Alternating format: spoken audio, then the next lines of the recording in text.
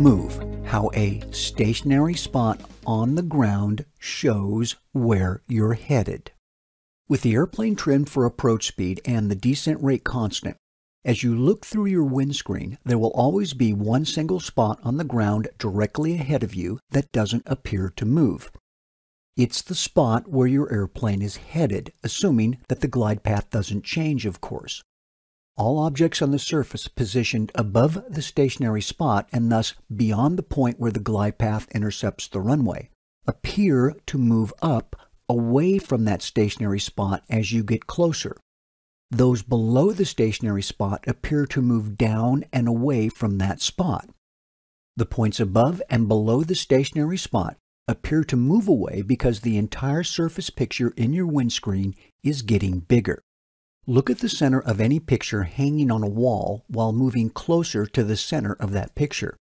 The center remains stationary while the upper and lower parts of the picture appear to move up and down away from the center. We call this technique for evaluating your glide path the stationary spot method.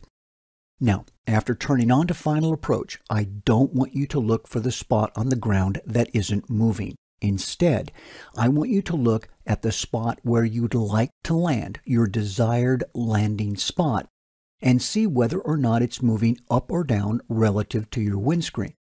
If the spot where you'd like to land remains stationary in your windscreen, then that's where you're headed, and good for you. As a final note on slips, keep in mind that a slip begins with a slip, not a skid. That's why it's always best to initiate a slip with aileron usage first, followed by rudder. Aileron application banks the airplane and yaws the nose in the opposite direction of the turn, which fits the technical definition of a slip. As the nose yaws, the appropriate amount of opposite rudder pressure is added to either perform a forward or a side slip. Some pilots start their slips by applying rudder first and induce a temporary skid before the slip. Now, this is a very poor technique because it's dangerous if performed too close to the wing's critical angle of attack. After all, a skid at the moment of a stall is how you enter a spin. So, apply aileron pressure, then follow it with the appropriate application of rudder. The runway expansion effect. Hello folks, Rod Machado here.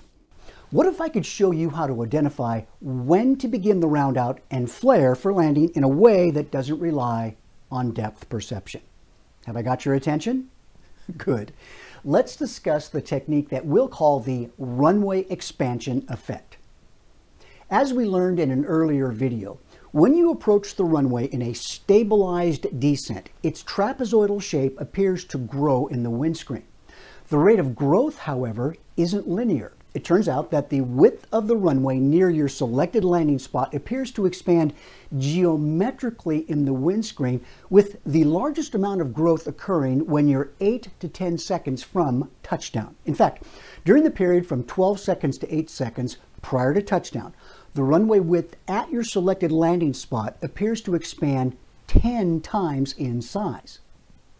Looking at the runway lateral expansion versus time to touchdown graph, you can see how the rate of runway expansion is the largest when you are 8 to 10 seconds away from touching down.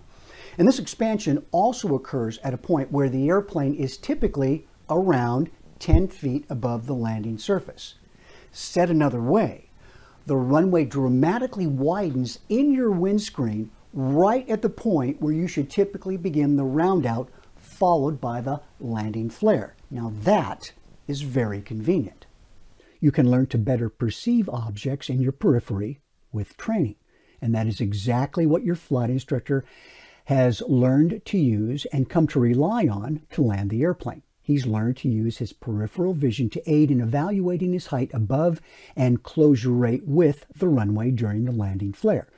Now, as a student pilot, you don't have the experience to do that. So you have to learn to use a different method at first to land because you're unable to use your peripheral vision in the way your flight instructor does. That's why student pilots should use the landing technique that I call the find the planet strategy. Here's how it works. As you begin the round out, you should shift your visual focus to the left side of the engine cowling to a triangular-shaped viewing area bordered by the left side of the windscreen, the distant horizon, and the left side of the engine cowling. That's right, you can actually see the horizon to the left side of the engine cowling, despite the fact that it disappears when looking directly over the airplane's nose during the landing flare. Amazing, right? The geometry of this area is shaped like a slice of pizza, which I call the domino effect, and in it you'll see the left side of the runway as well as a small slice of the distant horizon. Congratulations, you've just found planet Earth again, evoking what I call the "hey, there it is" response. Now your job is to find, then look at a spot on the runway that appears to be stationary. It's the same spot you see ahead of you while driving on the freeway that just loses its blurry features and appears to become stationary because it's far enough ahead of you. Now, at most approach speeds in an airplane, this is typically located at about 80 to 100 feet ahead of the airplane. This non-moving, non-blurry spot allows you to assess your height above and vertical closure rate with the runway. Keep in mind that, perceptually speaking, the non-moving or non-blurry spot on the runway will shift towards you as the airplane slows down.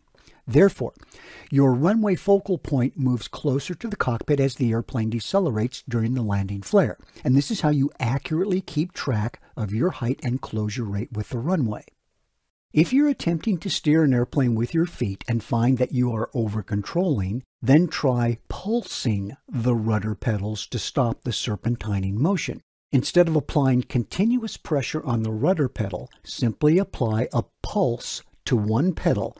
In other words, quickly push it in and release the pressure. Then watch the results. You'll find that this is an effective way to stop the airplane's lateral movement during taxi, takeoff, or landing. Here's a practical example. The aircraft begins serpentining to the left, a right rudder pulse is applied to straighten it out. Another right rudder pulse is applied to return to the center line, and a left rudder pulse aligns the aircraft with the center line. Now, the intent of the rudder pulse is not to supplant the use of normal rudder. It's only intended to correct for serpentining action when normal rudder pressure doesn't seem to do the job for you. There is, however, a very interesting technique that experienced pilots use to help them maintain the precise elevator back pressure necessary to produce a smooth landing.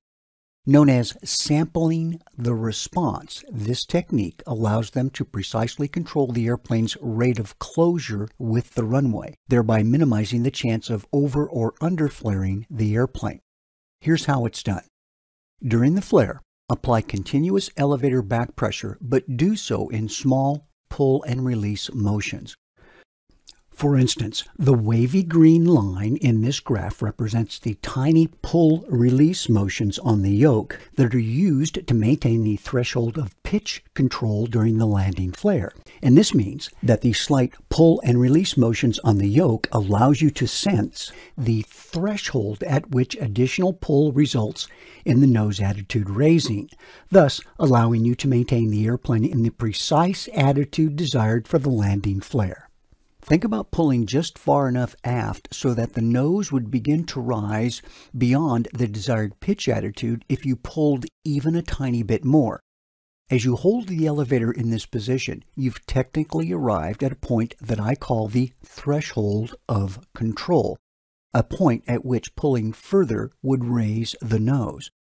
But as we've just discussed, this threshold is always moving elevator aft as you slow down. So you have to keep sampling the elevator response to maintain that threshold of control.